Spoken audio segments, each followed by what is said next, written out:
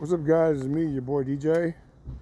I got a whopping, hang on a second, whopping 152 miles on the Honda Navie, and just giving an update on it. There it is. Just getting at work, about to go in and do what I got to do to pay for this Navie.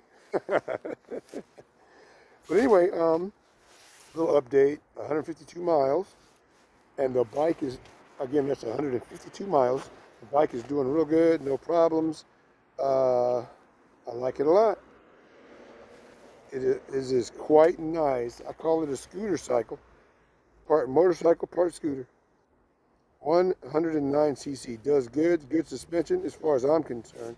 I know a lot of people complain, but Honda knows what they're doing. They've been making bikes longer than most of the people that ride them have been alive. So the suspension is adequate. I have no complaints.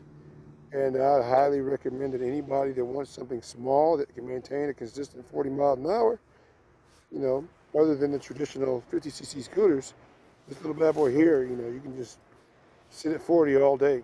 Now it tops out at about 50 something miles an hour, I hear. I haven't done a you know, top speed run on it, but my brother did. He wasn't supposed to, but he did, and he got it up to 50 something miles an hour. So, and he's a bit heavier than me. He's like 260, so it'll do it.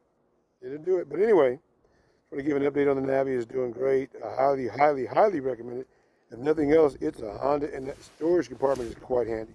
So I'm going to get here and get to work. I just want to let you guys know that the Navie is worth every dime. I highly recommend it. And again, it's a Honda. It's been around. The engine's been around for years. Just a different frame design from what it used to be installed. And it normally goes on different scooters, but like Activia or whatever. But this is really nice. I think you guys will like it a lot. So go grab you a Honda Navie. All right, guys, later.